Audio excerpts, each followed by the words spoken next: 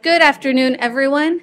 My name is Jasmine Correa. Thank you for joining us on our third Development 101. And thank you for joining me and my team on our permits breakout session. For those who don't know me, my name is Jasmine Correa again. I'm a project facilitator with the Facilitation Division in Development Services. And I will actually go ahead and get started promptly with fire prevention. We have Adam Thornton presenting for us. Adam, did you want? Okay.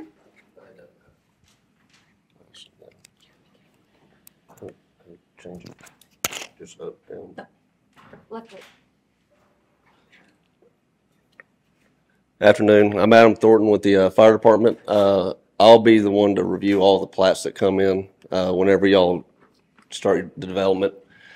The main things that we look for on the platting side will be your emergency access easements / fire lanes, your hose lay distances.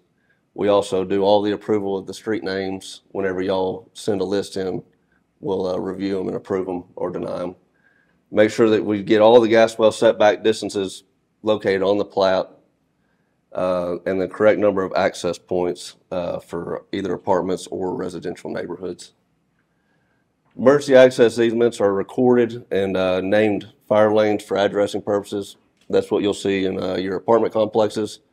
Whenever we make it a emergency access easement, basically that just gives the developer the right to put gates on it versus just your normal mutual access easement that Target and Ross and everybody else shares. Fire lanes are required to meet the hose distances. There's two different types of hose lay distance. There's from the hydrant to where the fire truck's going to park. And the other hose lay distance is from the fire truck around to the back side of the structure. If you have just your normal single family or just commercial building with no sprinklers, 150-foot hose lay from the front to the back. Now, like apartment complexes, you're going to get sprinklers in every one of them. That allows us to increase from 150 to 300 feet by doing that. Whenever we used to do all the street name reviews during our pre-platting, but we found that final platting was taking too long to come through because we can only reserve a street name for 1 year before it's up for somebody else. So we now decided we're only going to start doing street names during final platting. Once you have final platting or a final short number assigned, you can come to us and then we'll start reviewing. No more during the pre-platting process. And that's basically all I've got. Questions? Y'all got any questions for me? How do you design or establish where the fire truck is going to park relative to the fire hydrant? To the fire hydrant? So it's going to be a distance. Your main, from the hydrant to the fire truck, usually within 600 feet. You have to have a hydrant within 600 feet from where the fire truck's going to park. Now, whenever you start putting sprinklers into it, you're also going to have a fire department connection. So then you have to have it within 150 feet. The hydrant has to be to meet the current 2001 fire code. Will not having a street address cause us any problems in the development for the other permitting process? I mean, oftentimes it's required for us to submit permits, we need an address. See, I'm not part of the permitting. Is that you? No. Sometimes you can get for review only way permits while it gets reviewed, and then when the final plat's done, then you get the Thank you. Any other questions for Adam? All righty, thank you. Next, we have transportation impact fees, and we have Lori Lewis and Laura Young. Do you want the clicker? Yeah.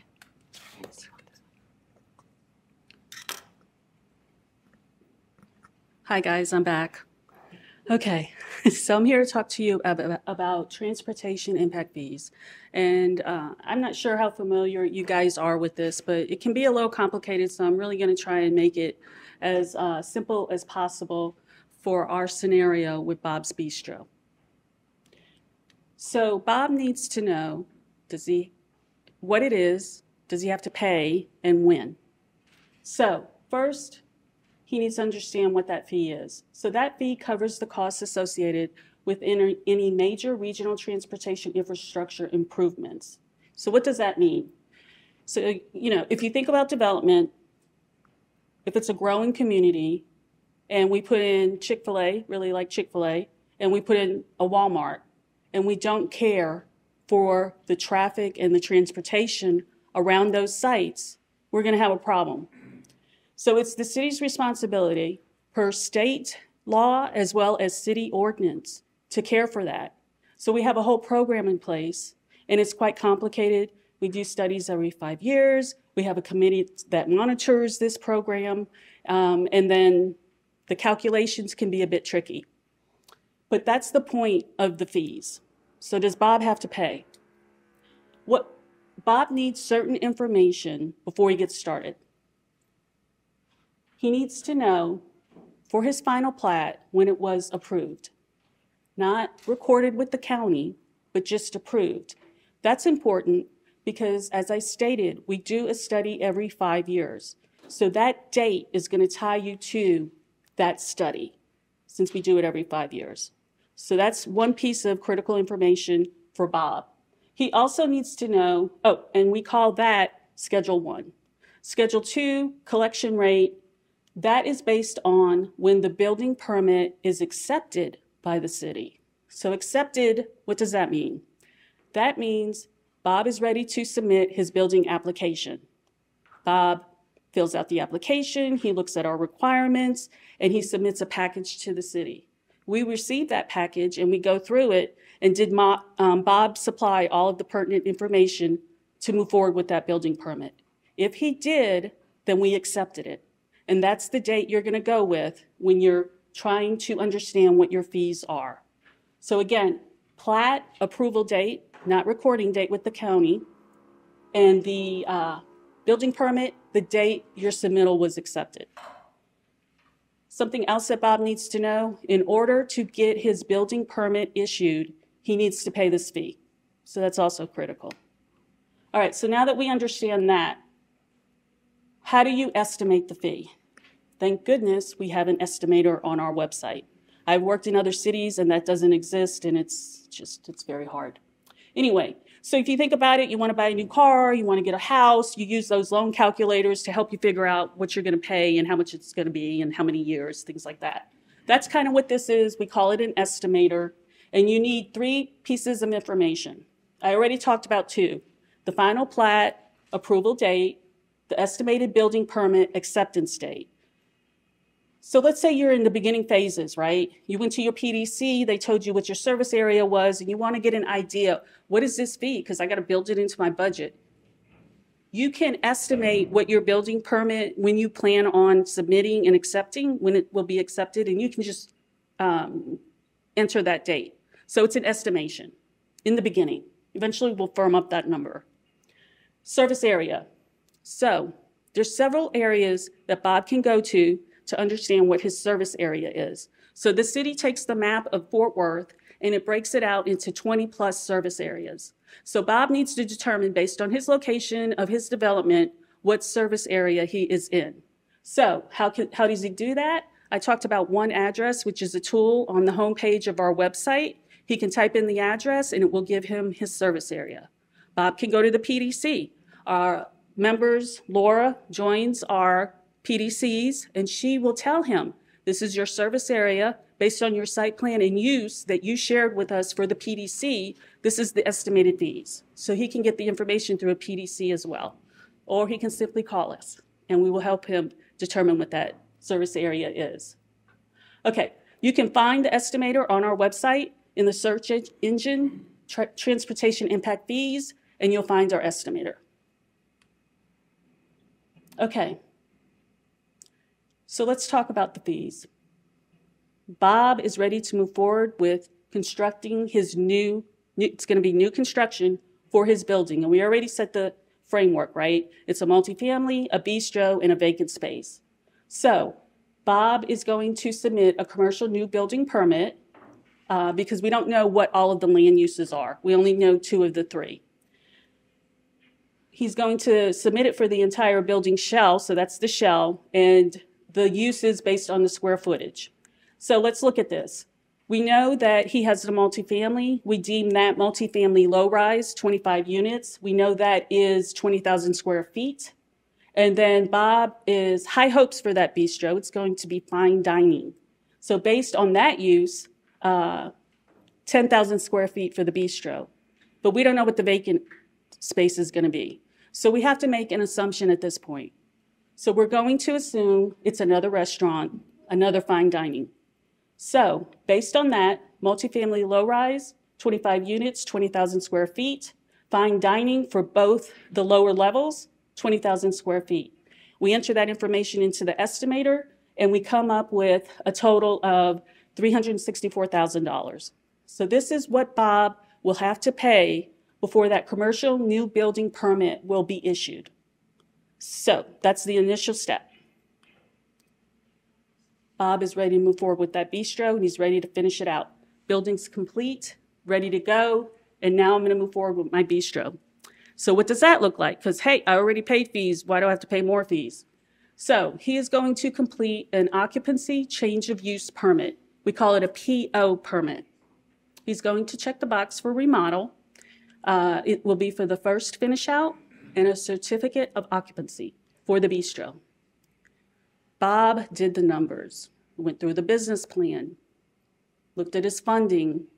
He's going to tweak his business plan.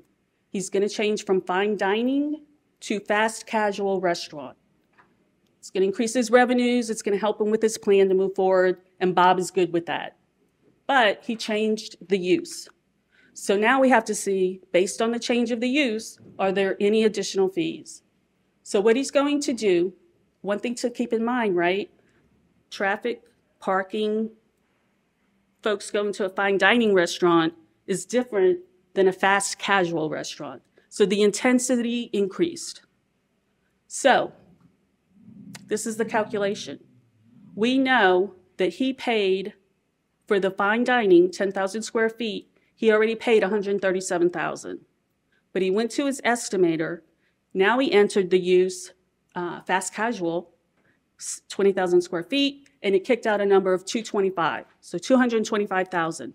So that's how much it is for the fast casual. We subtract what he already paid, the 137.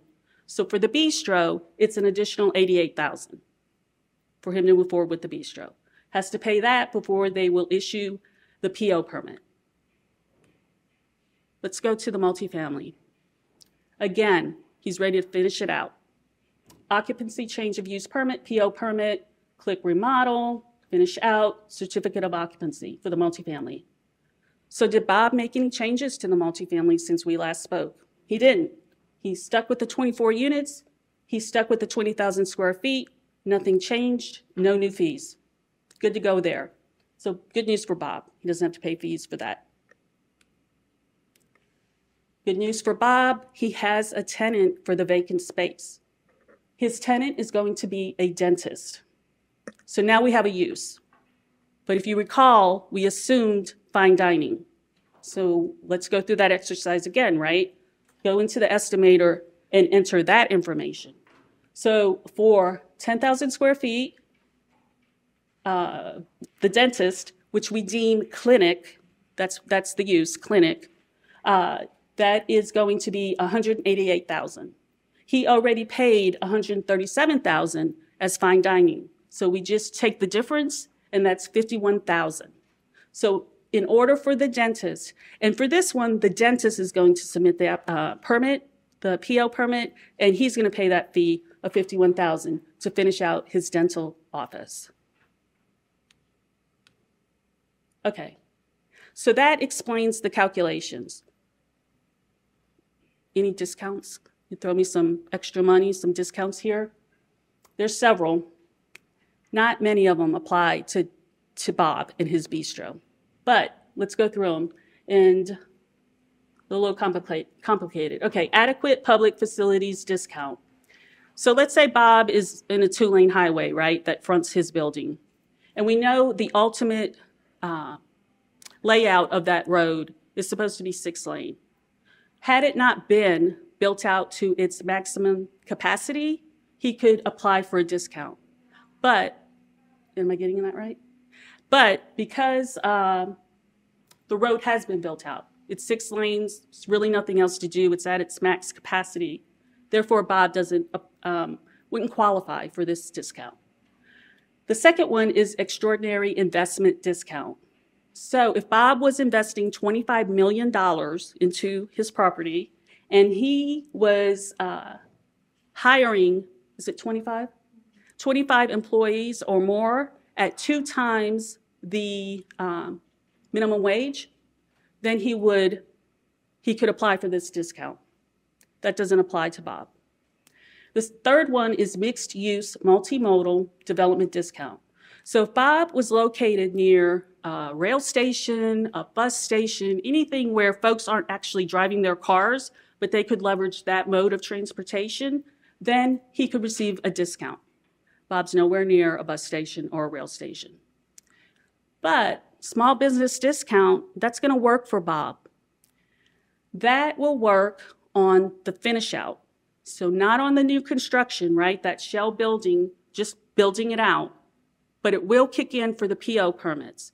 So for the bistro and for the dental office, he will qualify. And there's some criteria with the small business because we have to make sure it's that small business segment. So for the small business segment, and I'll have to look at my notes on this. He can only be open for over a year. He has to have 25 or less employees.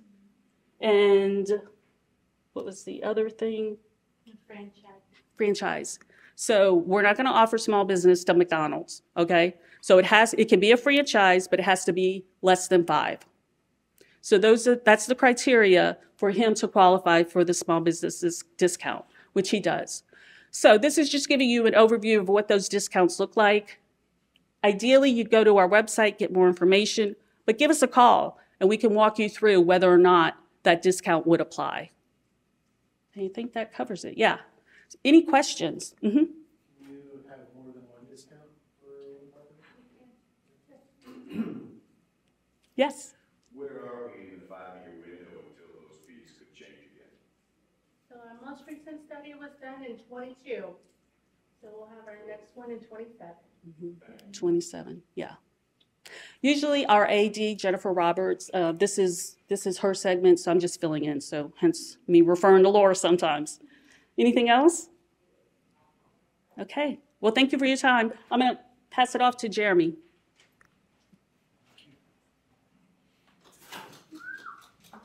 Oh, thank you. I think I need that too. Hello, my name is Jeremy Bishop. I'm with the Fort Worth Fire Department, like Adam. My colleague couldn't be here today. Her name is Sheila Dotson. We both together do the addressing for the fire department. I think something we didn't say, we're underneath the Bureau of Fire Prevention. So we assign addresses a number of ways, but as far as development goes, typically that's with a recorded plat. Okay, so once you guys record a plat, this is actually something I wanted to mention that wasn't on the slide. When you have a recorded plat, it's very important once you record it with the county that you also get it to the platting team, because that doesn't automatically transfer. Like both sides don't always talk to each other, right? So it's important that, can you guys hear me in the back? Okay, sorry, I can't hear myself. But once you record your plat with the county, you're going to want to get it over to the platting team, okay? And you're going to also want to get over a CAD file. And then what that does is helps the GIS integrate when they go and put the addresses in and get everything structured and built, so that we can, as you're building out the real land, we can build out the virtual land or the computer land, right? And get it all rectified and be able to kind of service your needs that way, okay? So all that to say, once you've recorded your plat, make sure you get over to platting. Once that happens, platting is going to get it to us, okay? Once we receive the plat from them, we will go ahead and address that. It can be anything from a single lot to a large subdivision, the planned community or whatever you want to call it, okay? So typically we would assign one address for each lot. Sometimes you may see there will be 2 addresses on a lot, if it's on a corner. Okay, so for instance, if it has frontage on both sides, we would not want to hamstring you by telling you which way you need to do your buildings, which way you have to orient your buildings. So you would choose the building, you would choose the address that it's oriented the correct way. Okay. I did give some of y'all in the back my card, and I'll give you guys up front my card too. I just didn't want to interrupt the first presenter. Okay. So, but I'll make sure you guys all get my card, and we'll work with you. If you ever have a question, you see a plat, you're like, what's happening here? We'll help you figure it out. Okay. You guys have already seen you guys already know the public plat directory as well, the information, how to access that. You don't? Okay. Well, I'll work to help you guys out with that too. So anyways, so once you have your permit address, it's on your plat. That means you can come in, you can get a permit, or you can use the SELA program, the permitting program, and you can use that address to get permits. Okay. So just to backtrack for a second, the BFP, which is us, the Bureau of Fire Prevention, I think I told you, which is addressing is under. Okay. So we'll approve one address for each habitable structure. Okay. So let's say your project is a large warehouse, and it's going to just have a large platted piece of land. You're going to take that platted piece of land. You're going to have one warehouse there with one occupant. You're going to use that address, and you're going to be good to go. You probably won't need to talk to us again. Okay. Well, let's say your project is a strip mall. That's what we call it. Is that accurate? Is a strip mall? That's a common terminology. Okay. So it's like a strip mall. You would have multiple suites. That's when you would contact us. You would send in a site plan that showed demising spaces and showed each of the tenant areas. And then we would go ahead and give you addresses or suite addresses for each of those and maintain the shell building address for that lot. Now, let's say it's even different there and you have a complex of those type of structures. Then we would give you new addresses for each of those other structures beyond the initial address that was given, and we would assign suites for throughout. It would be what's essentially called a site plan or an addressing plan. Something similar that we have. So I'll just pass these around while I'm talking so you guys can look. These are just examples. These are arbitrary sites. Okay, it's nobody's personal information or anything like that. This is just these are examples of what apartments would look like. And so they would have the different addresses on there. We would assign different addresses to each building on that structure, and then around that site, and go from there. This is something that's I'm going to be ahead of myself. This is just what would be known as an addressing letter, and I'll talk about that later, but you guys just want to see an example of that as well. This happened to be the one for City Hall that we did earlier this year. Okay. Do you have any questions right now as we're going so far? Yes, ma'am. How long does it take to get the address? So we have up to 10 business days, but it rarely takes that long. Okay. So we typically, depending on workflow, we have different things we have to do, site visits sometimes. We have Development 101 conferences we have to prepare for, to present at. Different things where we might not have be right on top of our computer. I mean, I try to get them out within the same, half of the day. If you send it to me before lunch, you'll probably have it by the end of the day. But some days it just doesn't work out that way. We typically have about a 1-day turnaround, but we have up to 10 business days.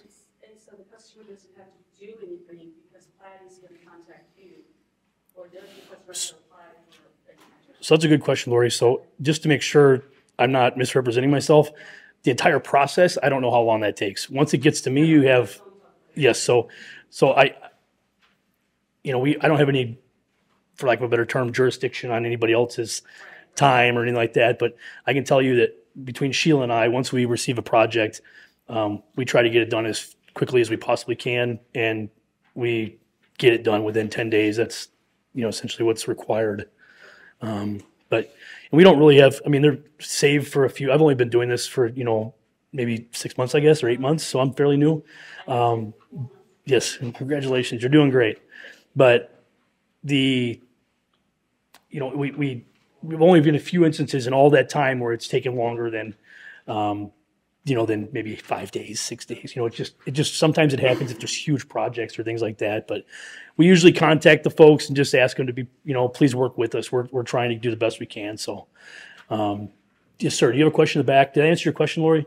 Okay.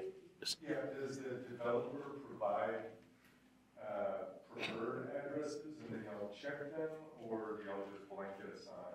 So that typically doesn't, now, just to answer both parts of your question. So we don't blanket assign, we're kind of basing it on most efficient and the most expedient response possible for 911 services, which would be ambulance, fire, police, things like that. We would certainly listen if you guys had, like for instance, you wanted a certain vanity address or something that just worked well for your plan, or I don't know all the different situations that might occur, but if there was an address that you were really, big on, we could certainly look at it and work with you on it. One of the things I do want to caution you on, though, is don't get ahead of the program by already putting out those addresses and then just hoping that we're going to stick to that one. You know what I mean? Because there may be reasons that y'all might not know why we wouldn't want to use a certain address. And so, if there are reasons where, like before the project starts, like, hey, this address would really work well because it makes sense with the title of our business, or it's something, the vanity address is really good because we like the street and it works well with our marketing or whatever that might be. We'll certainly listen, but we just don't want that to be a license to go ahead of the process and already start using those addresses before we assign them. Does that make sense? Yeah, I was just thinking as far as, if there was a crested ridge a certain distance away, you're not going to use that same street name in the new development. I'm thinking about a large master plan community. Sure. There's 500 lots. So Yes, sir. there's a multitude of streets. And so you have to understand what street names are all surrounding it so you don't duplicate. I do, yes, sir. And so, and that's actually maybe a question for you, Adam. If you do want to address that, or Yeah, actually, if a street name comes across and it's not just in the city of Fort Worth, if it's any city that connects to Fort Worth, it can't be used. but I understand like things that might be confusing or things that might be misdirect somebody to a wrong location or something like that. Yeah, well, and I don't know everything, so if you happen to see something that we don't, or you happen to know of something that we might not, we're roughly a team of 4 that handles all this for the entire city of Fort Worth. So by all means, we're not all knowing. So if there's something that you see or you notice, we're all in this together, right? We're all doing this to try to make this all work out. So we would certainly want to help you any way we can. Okay. Does that help? Okay. Anybody else? Okay. Did I finish the slide? I think I did. Thank you. Sorry. Okay. So that was how we do the addresses with a plat. Okay. If, for instance, we need to do an address letter, okay, we need to add an address or something like that to a lot in order to, for instance, sometimes this is all new development only. Is that correct? Okay. Never mind. Sometimes for existing, we may need to add an address or something like that. This is how we would do it. I passed around that letter. Well, for instance, that was an address change for this building. The address was changed when the city of Fort Worth took it over as City Hall and was moved to Fort Worth Trail as opposed to Energy Way. And so that would have been the vehicle we did that to. So that address letter, what that does is it goes out to a number of like 35 different people. And that includes the post office, Encore, all the utilities. It'd be Waze, Google, Apple Maps, all those folks. And so that's very good. TAD is a very important one I missed. If you all end up having issues with your address, for instance, you're not having mail delivery or you're having issues with Encore, things like that. Nobody in this room, I can't imagine, no offense if you work for Encore, nobody wants to be on the phone with the utilities, right? It just takes a long time sometimes. So we have the ability to contact those folks. We have direct numbers, things like that we don't like to give out, but they're very responsive and we're able to deal with those things. So if you all need to just contact us, just let us know and we can try to help you out. It's also like, for instance, the USPS, we make sure that they get our address, get your address so that you're getting the mail and receiving it appropriately. Okay. Maybe any questions with that? That piece right there too, it's not really stated, but it was kind of implied, but like for instance, that USPS, that's one of the important reasons why we run into issues sometimes because people will self-assign their self-suites. They'll give them self-suites, so they'll just put them on the buildings. And certainly we can all figure out what would make sense, right, for a building numbers. If you have multiple units, we can understand sequence, right? But there's other things to that. And so that's why it's important to include us in the process because we're able to make sure that these different folks get them. And then there's not an issue with electrical delivery, because they won't give you a meter if you don't have an address on file. If you don't have an address on file with us, then they don't have an address for you, which means they won't give you an extra meter. USPS won't deliver your mail. There's things like that are, it's a pretty painless process to work with us. Most people would say, not everybody, but so that's what I have there. Does anybody have questions about that slide before I move on? Okay. So, so Bob's having a lot of trouble now. He cannot get a temporary address. Okay, meaning, for instance, I had somebody the other day contact me and ask me for an address. They said it's going to be a while for this project to get going. We just need an address because a lot of these things are going to be shipped. It's going to take a long time for it to get here. So we just have an address just for now, so we can have the items sent prior to recordation, right? So, which means the address would have to change once it's recorded. We just don't do that. I believe, Cody, you had said that they have review only addresses, and that is one thing we can do, but it literally will say review only on the address in the permitting section. Okay. So I did give the folks in the back, and I have more cards for y'all. But you can contact either myself or Sheila, or just a blanket to addressing@fortworthtexas.gov. Okay. Do y'all want to write that down before the cards? Like I said, my name is Jeremy Bishop, and I'm a lieutenant with the fire department. And we'd be happy to help you. Either there, or else you can use my phone. I can give you my phone number as well. But email is really the best way, because you can send us the information right there digitally, and we're able to use most of the time before we even get back to you, have most of the stuff figured out for you before we have to make contact. So you maybe questions about anything I went over? I think that's my last slide. Yeah, it is. Anybody else? No? Okay. Let me pass out those cards real quick, Cody, and then I'll leave you alone. Yeah.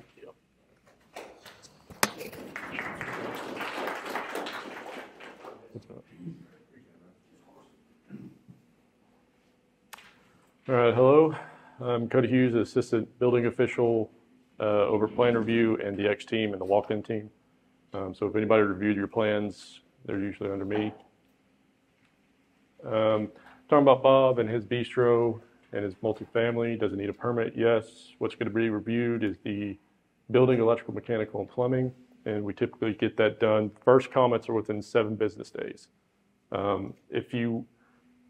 Just to let you know, if you want your permit to get out, okay. So if you want your first comments to be out, or if you want your permit to get out quicker, make sure you have everything submitted that you required to submit in the first place. Typically, we get it out in 7 business days. I think right now we're at like 2 or 3 days. So this is what you need to submit. This is all on the website. If you're doing new construction, additions, remodels, accessory structures, and it's different for residential and commercial. Commercial obviously is going to require a little bit more. So this is all on our website. It shows you what's required. It has links to what you need. It'll take you exactly where you need to go. If you have any questions, contact one of my examiners, contact me, contact somebody before you come in and submit, or you're not going to come in because most people are going to do it online now, but just you can contact us, ask us if you have any questions or if you're confused by any of the requirements. If you need permits in the future, these are some of the things that you need a building permit for. Basically, if it casts a shadow in the city of Fort Worth, you're probably going to need a permit for it. Things that don't need a permit. This is a list. I'm not going to go over it, but these are on our website too. They're under our amendments, under the administrative amendments, and this is a whole list of things you do not require a permit for. These are the current codes that we are reviewing all permits and applications. Again, I'm not going to read them all, but it's basically the 2021 I codes, 2015 International Energy Code. We didn't adopt the 21 because we didn't like some of the things that were in it, and the state didn't adopt it, so we didn't have to. We're under the 2023 Electrical Code and the 2017 ANSI and the 2018 International Swimming Pool and Spa Code. Codes come out every 3 years. We adopt them usually every 6. Again, like I said, I'm over the X team. If anybody knows what the X team is, it's basically a group of examiners that you can have a meeting with, and as you apply for the permit, you can have a meeting with them. They will sit down with your design team and get it done within that day, so you can leave with your permit that day. It's right now, since the fees have changed, it's $1,100 and $1,125 an hour with a 2-hour minimum for each meeting. And every time you submit a revision, that counts towards that. Right now, Bob's not going to use the X team, so we're just going to go through normal applying for a normal permit. You can do that at Citizen Access, which again is on the city website. It's pretty easy. We just finished a new online submittal form. Please be sure to read that before you submit everything for your permits.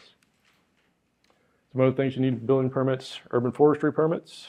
If your project is over $50,000, you'll need to go to tabs and get a number for that for the accessibility. You'll need a certificate of appropriateness through zoning, a grading permit if it's a new permit, and a registered contractor before the building permit will be issued. You don't need it when you apply for it and for it to review, but for it to get issued, you have to have one on file. Some of the things plan review is responsible for is customer service. Again, walk-ins or one-day permits. Walk-ins and 24-hour review are a little bit different. 24-hour review are any permits that are under 6,000 square feet. That is not new construction. So a change of use, remodels, things like that, we'll review it within 24 hours.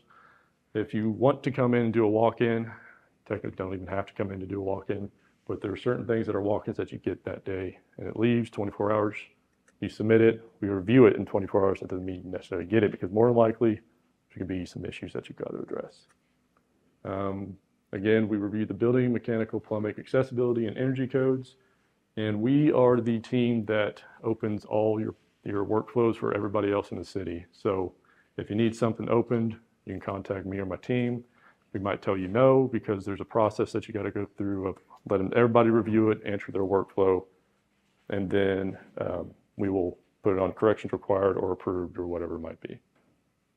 And then we expedite review sometimes if you just call us and say, hey, my ICRP took 6 months longer than it was supposed to. Can you help me get this out because my permit's about to expire? Which I don't have a slide for it, but we do extend permits 180 days. You get a one-time extension. Every approved inspection, Adam might talk about this later, but every approved inspection gets you a 180-day extension. So contact your building inspector sometimes so that he can come out and get an extension that way. One other thing I was going to address, or was asked to address, is with the temporary address, that is a $1,000 fee. Again, the fees have changed, so it might be $1,100 now because everything went up 12%. So it might be $1,125 now. But there's a one-time fee to do that without a final plat so that you can get that temporary address. Any questions? All right. So everybody knows everything what to do. Just call you. Yes. Then I'll add the building permit that you apply for with a temporary address will not get issued with a temporary address. You can't get your building permit issued if you have a temporary address. So you got to get your final plat approved before it gets issued. So you apply with it and start the review process, but it will not get issued until we get it. Okay. So not a review only address, not a temporary address. Okay. Oh, sorry. I mean, technically it's temporary, right? But yeah. Yes.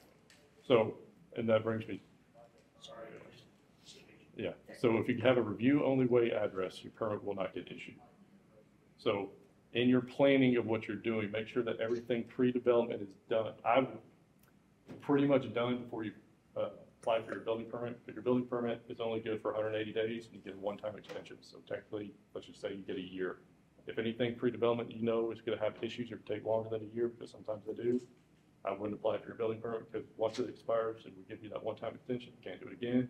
You have to go back and apply again. There's some fees that you're not getting refunded or won't get transferred over. So what's the benefits of having a temporary address?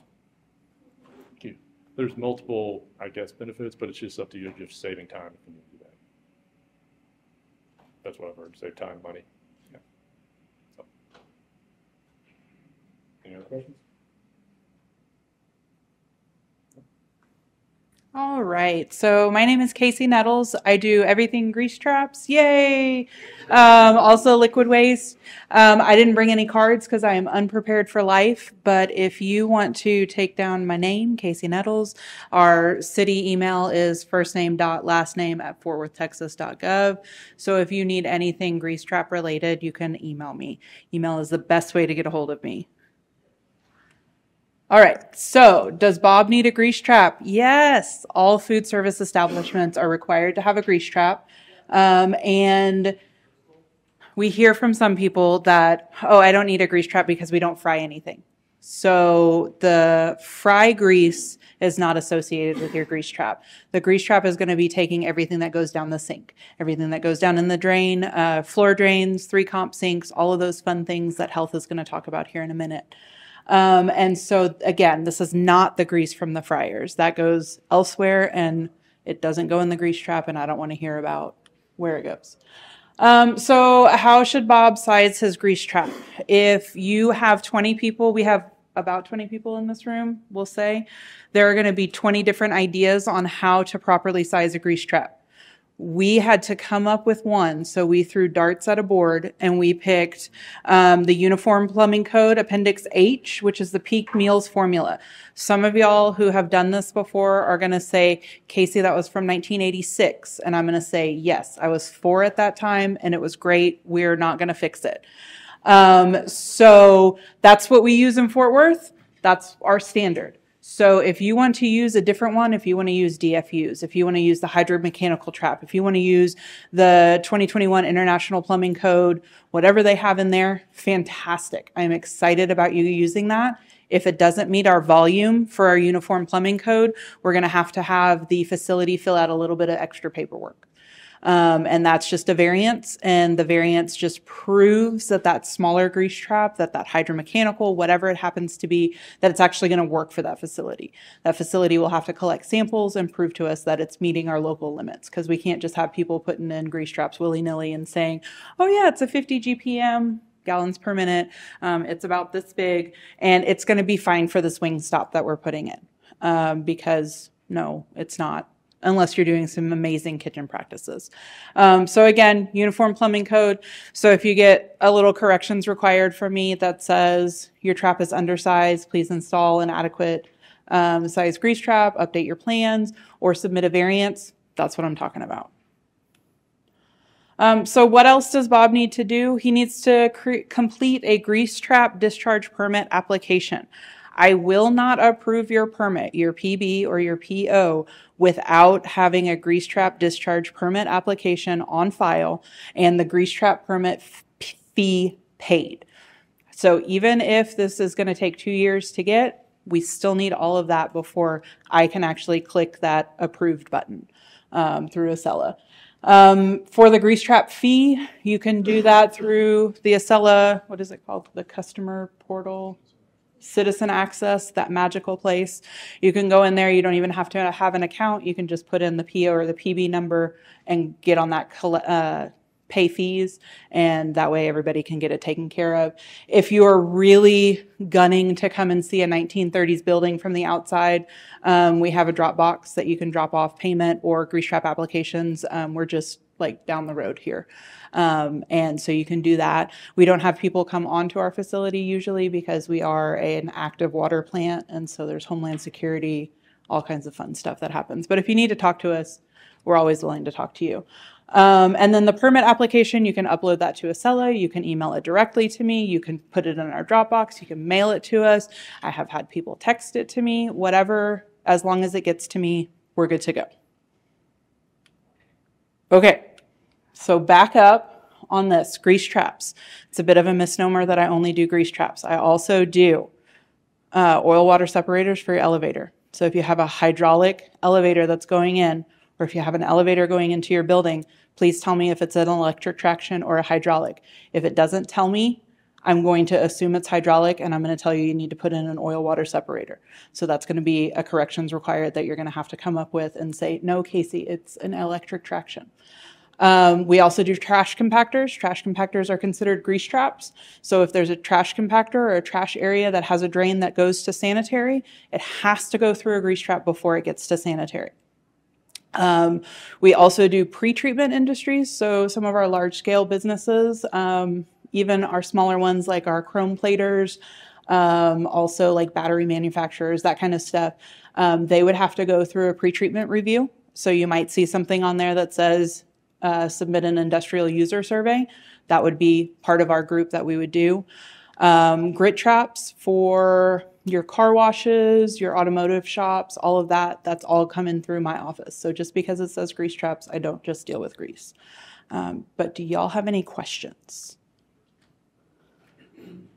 No? All food and beverage Yes. if they're preparing on site. Correct. Yeah. So if we go from basically we look at a 7-Eleven where they're doing heat and serve or a concession stand where they've got a nacho bar, that kind of stuff, on up to full scale restaurants. So if they are doing any sort of opening of packages to serve people not in their original packaging, then yes, they would likely need to have a grease trap. So in the example where you have never maybe 2 restaurants into the one location. Yes. So when you put one grease trap to the appropriate size in both locations, do both of those restaurants have their own grease trap permit? Yes. There's only one grease permit for, maybe there's one grease trap. We're going to make this super complicated. So the 2 facilities will need to have their own permits. They will need to hold their own grease trap permit. It can all go to the same grease trap as long as that grease trap has adequate volume to handle both of those. That being said, one of those facilities is going to have to say, hey, I'm going to be the one responsible for pumping it. And they're going to have to fill out a little bit of extra paperwork just so that we know they're the responsible ones. But if you look at it from a mall perspective, so we have one grease trap for Hewlin Mall. And let's say it's 4,000 gallons. We need to know everybody that's going into that because grease traps aren't bottomless pits. So we need to make sure that we're not overloading that grease trap and causing grease to go into the city's sanitary line. Yeah, but we do allow those community traps. If it's a small, 2 small facilities like this, probably we would look at about 1,000 to 1,500 for each one. So a 3,000 gallon should be adequate for those 2 facilities. Okay. Anybody else? Okay, y'all email me if you have any questions.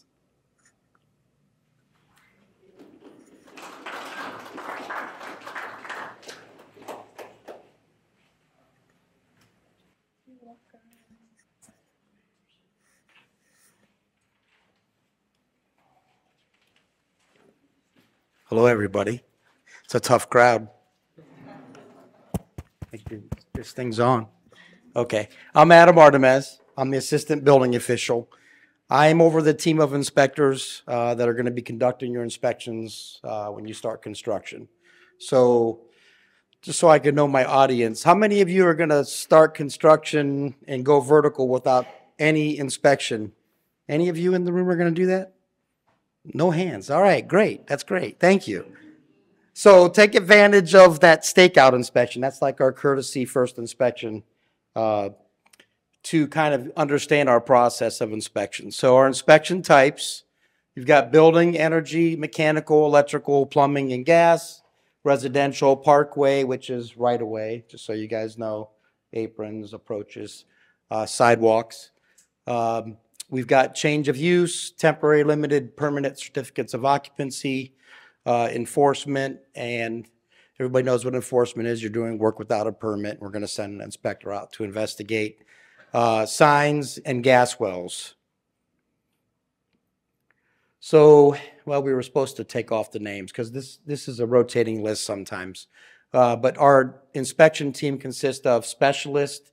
And when I say inspection specialist, that's going to be your mechanical, electrical, plumbing, and your building inspection for structural.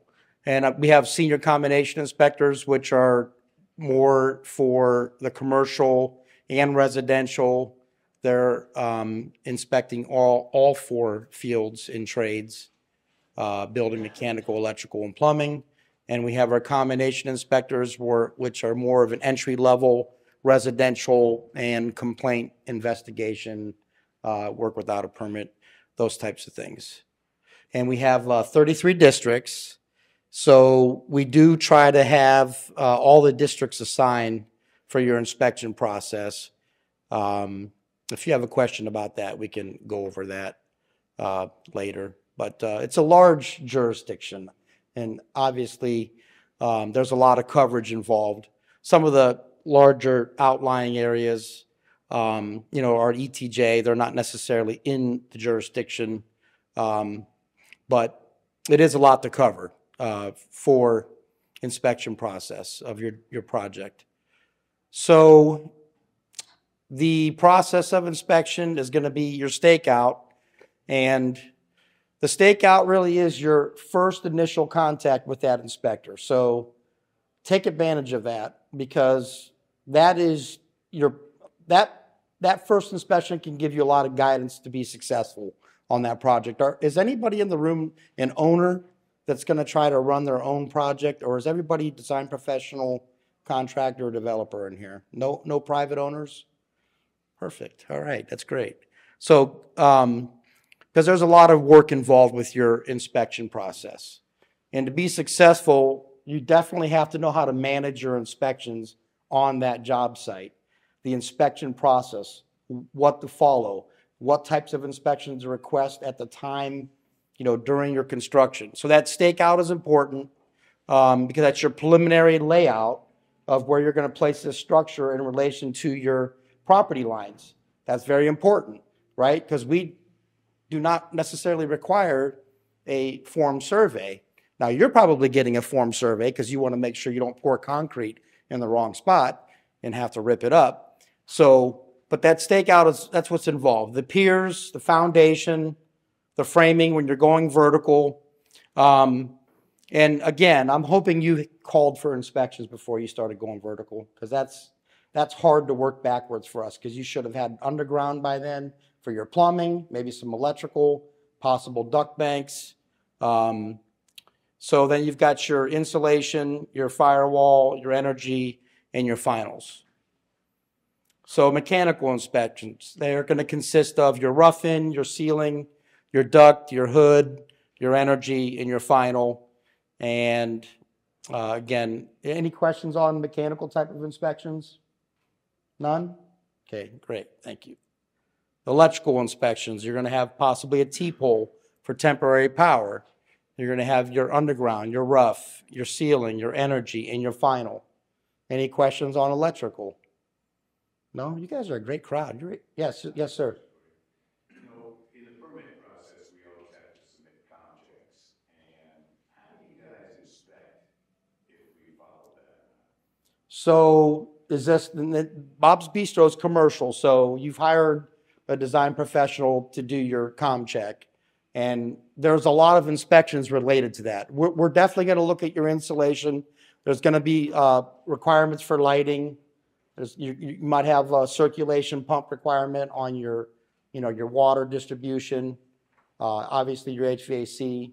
But your question, to be specific, obviously we're going to check the insulation. At the final, it's important to make sure you've got your fixtures right for the efficiency. So is there anything like specific that you want to know that maybe we're not doing right that you're concerned about on inspection process? No, I think that answers it. You just check every different aspect of it. Yeah, we're not going to do your blow door test if there is one required, obviously, or, check all the details of that submittal. We're going to look at the basic requirements, the highlights relating to the code.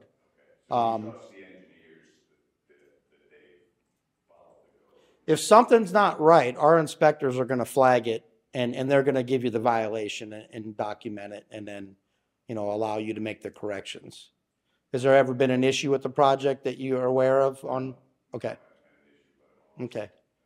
Just so you guys know, my cards are up here on your way out on the desk right there. When you walk out, if you want to get my card, you guys can call me anytime. I'll do my best to respond timely. So plumbing inspections. We got your underground water sewer, your top out, which is like your rough in on your drain waste and vent system, your gas, your energy, and then your finals. Any questions on plumbing inspections?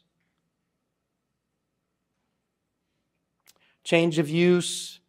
This must not have been the updated slide. Hold on a second.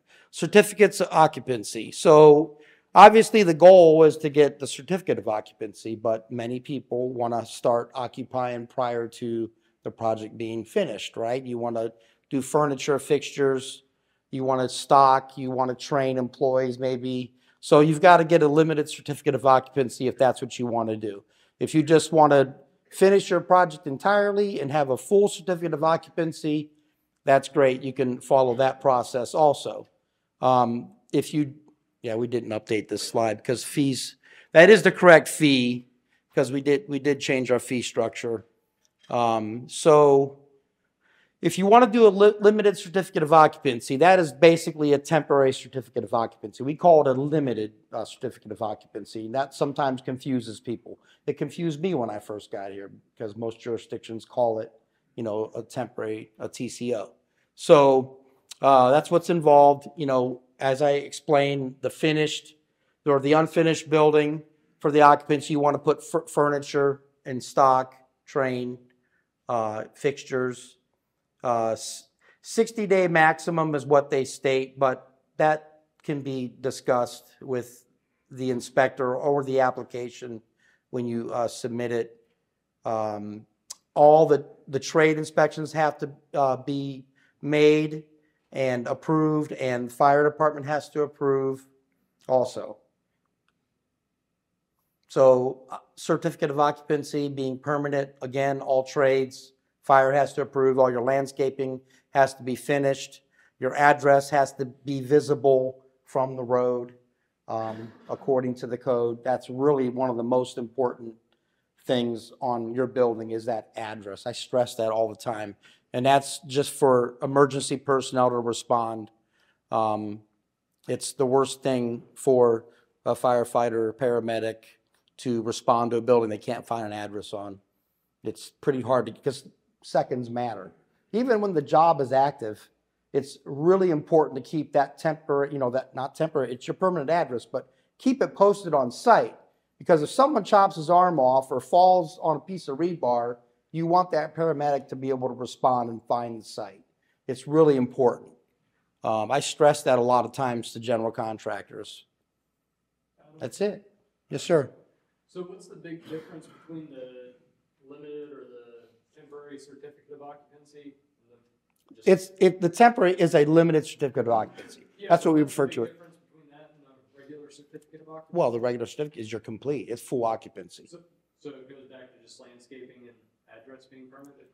Right. All your fire has to be. Yeah, all departments related, like you might have health involved. It's just, I mean, health is involved with Bob's Bistro. So all the I's have to be dotted, the T's have to be crossed. We're going to do the final check before we issue final CO. We're going to make sure all the departments have signed off for approval on a certificate of occupancy for full occupancy. Okay. Am I not explaining it good? Well, I thought you were saying that all the people have to sign off on the limited one as well. All trade and fire. They have to approve because you're going to make an application for temporary occupancy. But it hasn't had its final check. Is the difference? Right. Gotcha. But they're just giving that partial approval or temporary occupancy approval also, because I have to respect the other departments for that process. Fire department might see something they don't like for that temporary occupancy, and I've got to respect that and let them, you know, perform their related inspections. Same with the health department. They may not sign off on something yet. They may not like what they see. They might feel like it's not ready. Go ahead. Just here, where the health department does not have a say-so when they're getting a certificate of occupancy, you should have that before we walk in the building. Okay. So you don't do anything temporary? Yeah. Okay. Good to know. If we issue a temporary health permit, it is because something is holding them up and they need to do a friends and family or something's happening. But you guys have already signed off on all of your inspections. They Okay. just don't have their full certificate yet. Okay. We are the last that we wait for all the other departments to get through everything. Yeah. Okay. So. We're the only ones that don't really have anything to do with this. Okay. So in full disclosure, I want everyone to know this is, I'm coming up on my 1-year anniversary. This is a huge machine, Fort Worth. And I'm excited to be here because I like the user friendliness of the department with the inspection process of which I'm over and being a partner in that process of construction and development to the end, right? Because this is a win-win for everybody. So I'm still learning a lot of the dynamics. So I'm glad that we're having this because, again, I'm going to follow up because I have questions about pools, commercial pools, all those things. I've experienced that this first year with a commercial pool. If I said the name, you'd know right away. But so if you guys have questions, call me. if I don't know the answer, I'm going to tell you I don't know the answer, but I'll make sure that you get a hold of somebody or I find out and I can resource it and reference it, whatever I have to do to get you the answer. And it's, I like to say that the inspection team is fair but firm, right? Because we need it safe. We need it to be up to code. We're not going to just give you something. It's got to be right. We do go by the book. And there is some flexibility, obviously, and we try to have that when we can. And if you don't agree with the call, you can follow that protocol, chain of command. I respect that. If you want to call right to the mayor, you're allowed, right? Because that's how some people feel they're going to be more successful. But I would respect if you go through the protocol, talk to the inspector, you disagree, you can elevate to a supervisor, and then to the assistant building official, and to the building official. And if you're not satisfied, you're going to keep going up that ladder and follow the protocol. But again, we try to solve problems. That's what I try to do every day with any project, because it's important that we get it right and we educate the public and developers, contractors on how to be successful. That's the goal every day. So are there any other questions? Yes, sir. What's the typical turnaround from requesting inspection to completion? Okay, so you want an inspection tomorrow, right? Is that what your question is? And you requested it today? So is there going to be a rollover? Have you experienced rollovers? Okay. We have had rollover issues, but I believe we've accomplished eliminating rollovers fairly well. Doesn't mean we're going to guarantee that there won't be one, but if you request today, you should have, up till 6:30 in the morning, you should be able to request an inspection for same day. So today you requested it, you should have it for tomorrow on the books. Okay. Any other questions? Okay, you guys are great. Thank you. Consumer health. Thanks. Thanks for helping. Always. Appreciate it. Yeah, that's what we're here for. All right. Hi. They saved me for last. I have to wake you up. I really don't know. Do I need this? Are you guys good? Oh, the camera. Okay. So I was a bad girl too. I totally left my cards at home. If you need to get in touch with me, I'll give you my phone number, or you can write down my name and email me at any point. All right. So Bob wants to open a restaurant. Yay, Bob. We have a few codes that we follow. Obviously, FDA code is our big one. We follow all of that. Then we have TEPR, which is our Texas code here. And then, of course, we have our Chapter 16, which is our food code here in the city of Fort Worth. What cannot be used? A residence. No, you cannot cook food out of your house and serve it to people, even if you are giving it away. I don't care. You have to be in a commercial kitchen. The location must be connected to city water and sewage. Space must be provided for employee belongings. It is very important that you give your employees space to put it. Otherwise, they are going to shove it somewhere. Generally speaking, someplace that they're prepping food. So they must have a place to put their stuff. They must have conveniently accessible restrooms. This is a huge thing right now. We've got some new places opening up that want to have their restrooms on the outside of their building. Consumer health does not approve of this. We are hoping to find solutions for this problem. Unfortunately, the code does state that as long as you can get to the restroom, it's accessible. So we would prefer that you do not put your doors on the outside. Do not make your employees go out into the snow or the rain to use the restroom. Customers may not walk through your kitchen to get to the restrooms. These are very important things. You'd be surprised. All right, what do we look for? Big important things that we're going to look for in your plans. How is your food getting to the building? How is your food going to be stored? How is it going to be cooked and prepared? What are you cooking and preparing? That's a big one. How will the food leave the kitchen and be served to the public? And then, of course, how are you going to wash and clean dirty dishes and equipment that you have? We review everything on your plans, your mechanical, your electrical, your plumbing. We look at it all. Are we the be-all, end-alls and know exactly what we're looking for?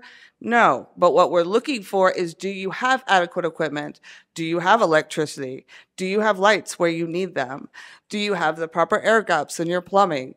Is your grease trap not sitting in the middle of your kitchen floor? These are all things that are very important and we must look for.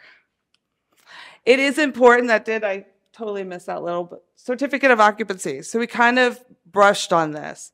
Health is your last stop. We make sure that all the other departments have done their inspections. Everybody is done. And then we come in for your final. So you should either have your LCO, that is a requirement. Can we issue your health permit on an LCO? We can, if and only if all other departments have shown the inspections completed. Fire has signed off, water has signed off, electrical, everybody has to have signed off, and we can issue. But generally speaking, we require that certificate of occupancy, the final one, before we will issue your health permit. There are exceptions, obviously with anything. What are the standards for floors, walls, and ceilings? 3 golden rules of health. Anybody know them? No? Smooth, non-porous, easily cleanable. Golden rules of everything that you do in health. What's our last one that we love? Light and color. You cannot have black ceilings, black walls, black floors in your kitchen. Why? You can't see the dirt. It's great. It hides it, but we don't know that you're cleaning it. So light and color is our nice little kind of end of the road. Stud joists and rafters may not be exposed in any kitchen, prep, food service areas. This means everyone likes those big, huge ceilings with the rafters all wide open. That's fine in your dining room, but you cannot have that in your bar area, in your kitchen area. Drop-down ceilings are recommended so that you can clean them, so that you can see them, so that nothing's going to scurry across those joints and rafters and drop food or gosh knows what else they could drop off into someone's food. Carpeting. Carpeting is not permitted in any service areas. Prep, cook, clean. Can't have it, so no carpets. Can you have it in your restaurant for your dining? Yes, but you cannot have it in any food prep areas. All right, plumbing standards. A hand wash sink must be conveniently located and provided within 15 feet of all food preparation areas. So when it comes to your hand sinks, think about your hand sinks in a radius of your kitchen.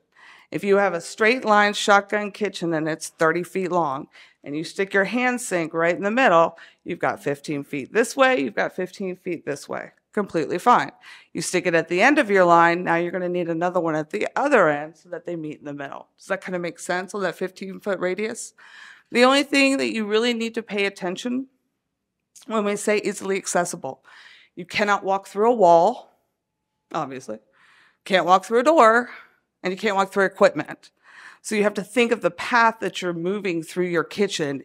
Is that hand sink easily accessible? Because we know, let's be honest, once that fry guy is going, he's not going to walk to the end of the kitchen or around the corner to go wash his hands. So we have to determine that easily accessible part. All facilities are required to have a 3-compartment sink. You must be able to wash, rinse, and sanitize your dishes. Even if you have a mechanical dishwasher, you are still required to have a 3-compartment sink, minimum requirements. You must have a mop sink. You have to have a way to get mop water, a place to dump your mop water. Your 3-compartment sink is not sufficient, nor is your toilet.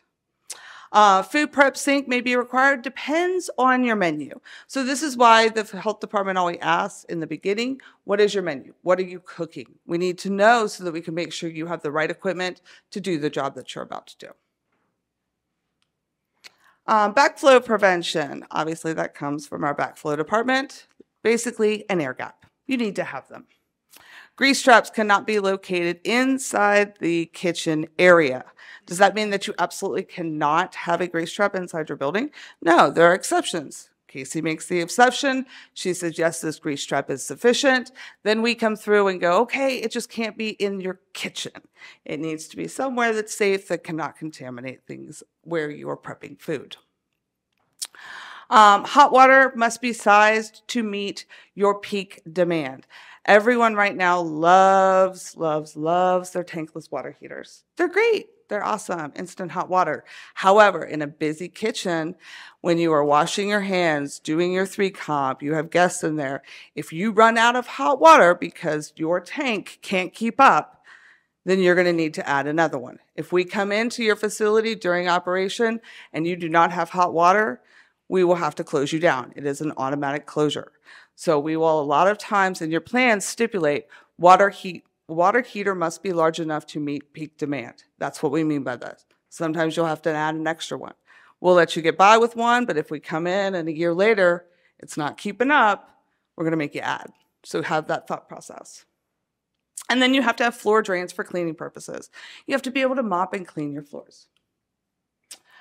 What are standards are considered for variances? So there's lots of variances. Everyone loves the big, huge roll-up doors right now. They want everything wide open, and especially when it's nice in the springtime. Yeah, that's great. But you can't have it opened into your kitchen. So there's variances for out of openings. If you are going to have an open concept restaurant, your kitchen still has to be closed off. You still have to have some kind of door. You can't have a wide open restaurant and a wide open kitchen where bugs, fly, pests, whatever which can crawl into there. So those are things that we will offer.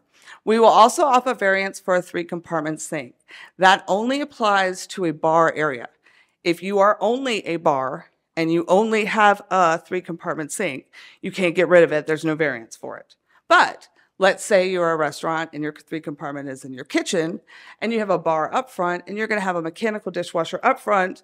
We could sometimes do a variance for not having a 3-comp in that bar area. So that's what we mean by that variance. You got to have at least one, no matter what. And then, of course, there's rules about dogs and all kinds of variances. But those are the 3 that we see the most. Outer openings, 3-comps. All right, what inspections are required? So you've submitted your plans. Health has done the review. We've gone in. We've approved your plans. These are great. We're going to send out these nice little comments that hopefully you guys read, which we know you really don't. But we tell you to. Please read them. So at the end of all this, it's going to tell you any changes to your plans without approval from health may cause a delay of construction and denial of health permit. So if you decide to change your stuff mid-time and you don't talk to us and tell us anything, when we come in and do your inspection, we're going to go, we can't permit you. You're going to have to fix it. So if you change stuff in the middle, you need to let us know. Because basically, once we approve your plans in Excella, we don't talk to you guys again. Unless you call us, we're not going to see you again until you're ready to open. About 7 to 10 days prior to opening, you should call us, schedule your appointment. We come out, we do a pre-op inspection. We see where you are with your certificate of occupancy, and then we move along. We'll come back for a final, get all of your final permitting, and then you can open. Just because you get your CO doesn't mean you can open your doors. You still are required to have a health permit before you serve the public. Got it? Good. Okay. All right, that's it. Anybody got any questions? None? Good, that means I was very thorough. Yes, ma'am. So, we just expanded our space.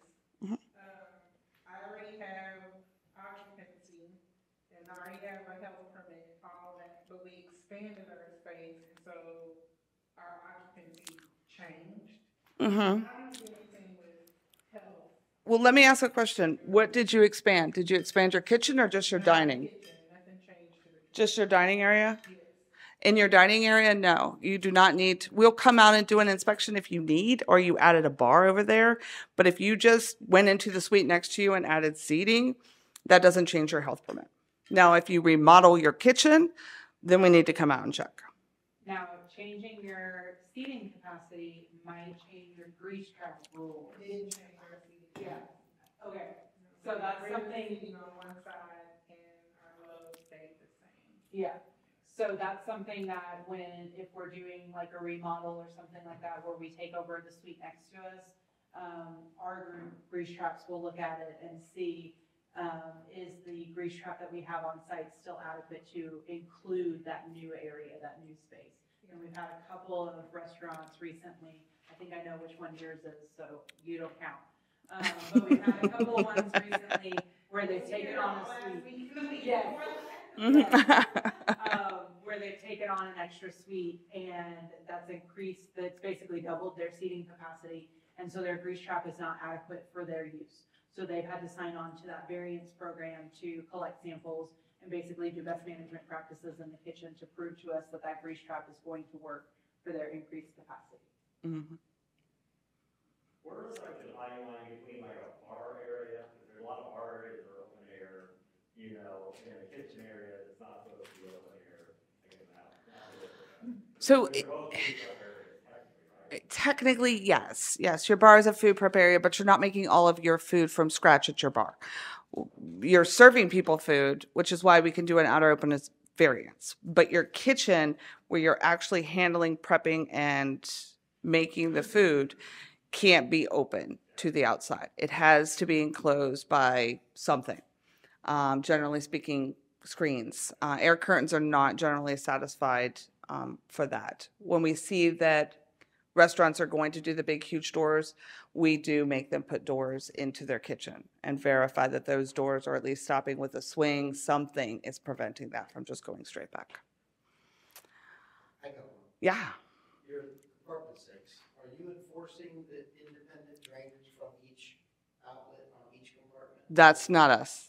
That's. So you don't pay attention to that detail? Okay. No, because it's not part of our health code. Our health code doesn't say anything about what it, that's the plumbing code. So regardless of the makeup of the drain outlets, you're letting that before the backyard inspection? Correct. Correct. Yes, sir. So there are a lot of people that want to smoke and cook things outside. They still have to have an enclosed space.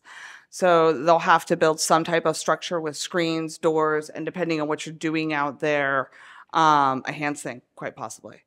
It really depends, but you have to have that second structure, and it does have to be completely enclosed. No pests, no bugs. You have to be so many feet away from your building? That part would be the building code and zoning, and they would take care of it. We don't regulate how far away you put it. We will take it in consideration of what you're doing out there and whether or not you need a hand sink. Because sometimes we've had structures that literally come straight out the back door. They are doing nothing more than walking into the structure, putting the meat on the grill, and walking out. They're not seasoning out there. They're not cutting out there. They're not serving out there.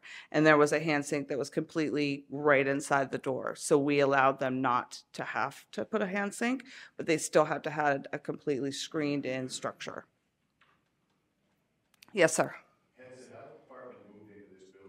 No, sir. We're still off of Missouri Avenue, 818 Missouri.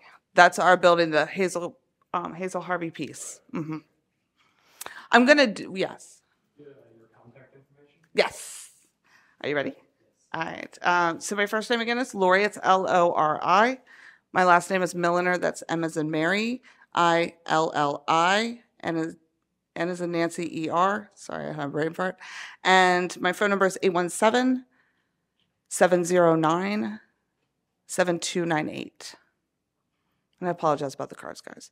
I'm going to say this. So we did not talk about it, but any of you that are building homes, HOAs, and pool structures, the only inspections that you are required to have during your construction process are mainly for pools. You are required to have a pre-gunite inspection and a pre-plaster inspection. If you miss these and you go on and build your pool without them, there is a very good possibility that we will come out and make you break up your concrete and start over. So please, please, please, if you are building a pool, the two inspections during construction, pre-gunite and pre-plaster. Any other questions? All right, I'm all done.